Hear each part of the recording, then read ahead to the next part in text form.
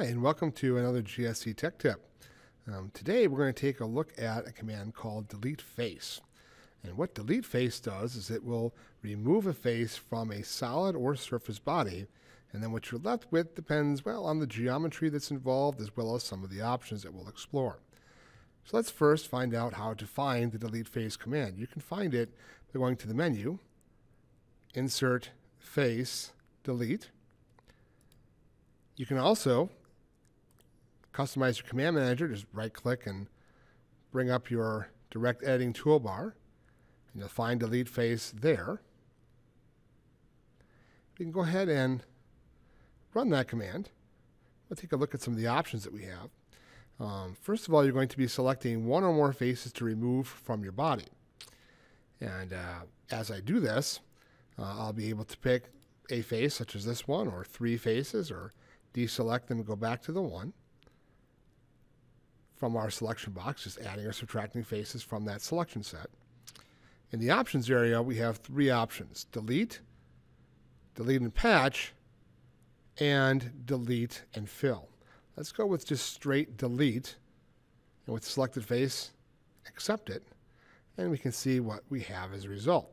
So face has been removed from our solid body, which means it's not a solid body anymore. It no longer encloses a volume. You can see as I rotate, you can see the quote inside of the model. Again, that's because, well, there is no inside-outside definition for volume.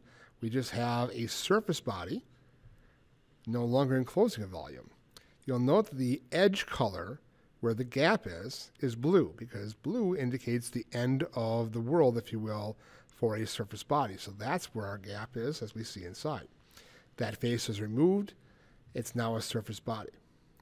Let's edit the delete face feature that we just added and take a look at delete and patch.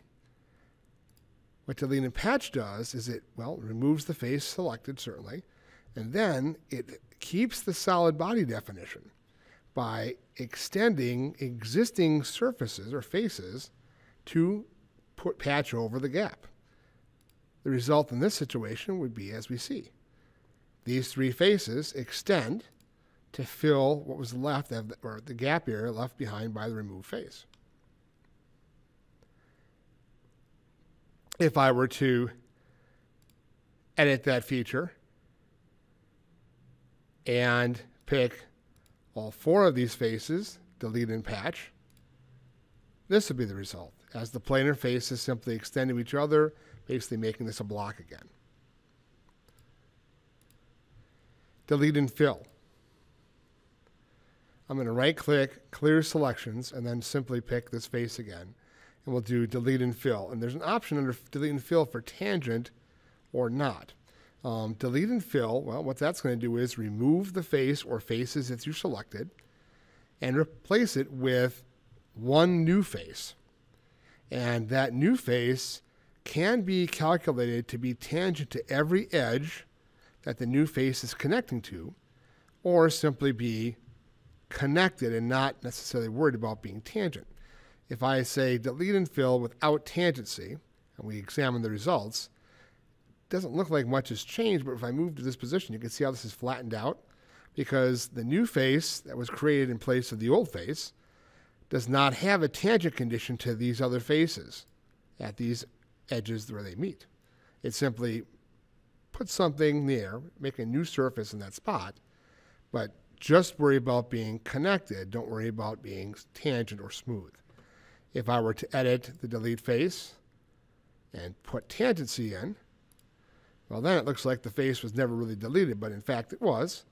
This face was deleted, and then a new face was put in its place that's exactly like the previous one. There wouldn't be much of a point to it in this particular situation.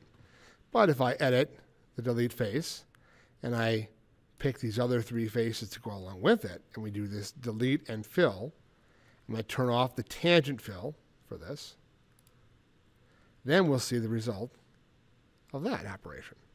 So four faces removed, left with one single face, which is curvature continuous, so it's spline based, but there's no tangency control, so this face is not necessarily tangent to this face at this edge or at this edge. Certainly wouldn't be at this face at that edge. If I did turn on tangent fill for this, I'd get a pretty funky looking surface, because what's happening is this face is being calculated to be tangent to this face at this common edge. So it kind of pulls it in and pulls it back out, kind of swoops it out, so that there is tangency on the inside portion. Not what we would want here. But it does show how the different options affect the results with the delete face command. So where might we use the delete face command? Well, it's actually a really good tool for cleaning up things. In this scenario, I have a model where I have used the fill command and some setback options to create a blended area where there was once a sharp corner. However, in order to create the geometry that I wanted, SOLIDWORKS had to break this up into a bunch of small faces. I'd prefer this be one single face, curvature continuous, across that whole area. Delete face is going to help me clean that up. I'm going to use my delete face command, set my parameters to be delete and fill, because I want a new face created where these several faces will be removed. And I do want tangency as well.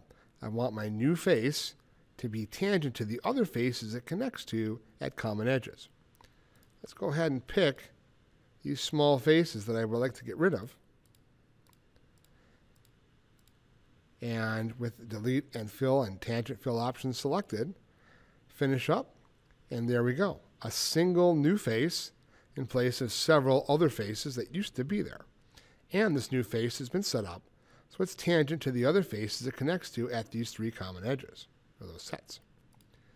Now if I wanted to, I could do it for their side, or I could even expand this. I could include these three faces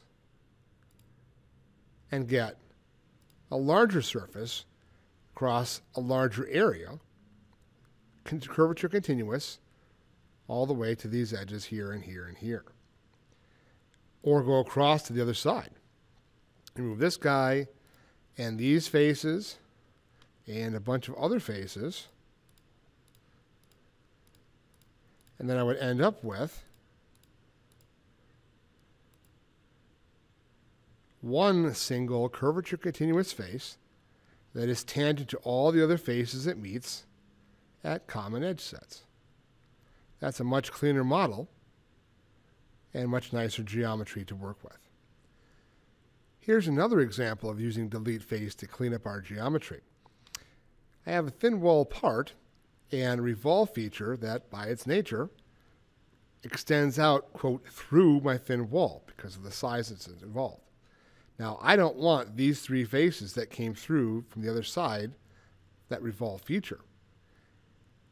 People might decide to try to do some kind of a cutaway or like a lofted cut, a revolve cut, or some other kind of thing to get rid of that geometry, but it's actually a much simpler solution if you use the delete face function. In this case, I'm going to use delete face. I'm going to set it to be delete and patch this time because I want to extend existing surface geometry over what would be the gap. I'll go ahead and remove these three faces, 1, 2, 3, accept it, and the job is done nice and simple. Again, I used delete and patch because I wanted to extend the existing surface, which really surrounds what would be a gap there, to create the geometry I wanted without having to resort to a new, quote, patch face. If I had done, or fill face, if I had done a delete and fill, then there would be a new face separated from the other. I don't want that. I just want delete and patch extend over what would have been a gap if I had just not done either of those. And so here you can see another example of using the delete face command to help clean up model geometry. It doesn't matter if this geometry is made in SOLIDWORKS or imported from some other CAD system. This is direct editing. We're taking existing faces, removing them, and then deciding what to do about the gap, if we do anything, with some of the options that we have here. I hope you enjoyed this little discussion about the delete face command, and hopefully you can find use for it in some of your everyday solid modeling. Thanks, and see you next time.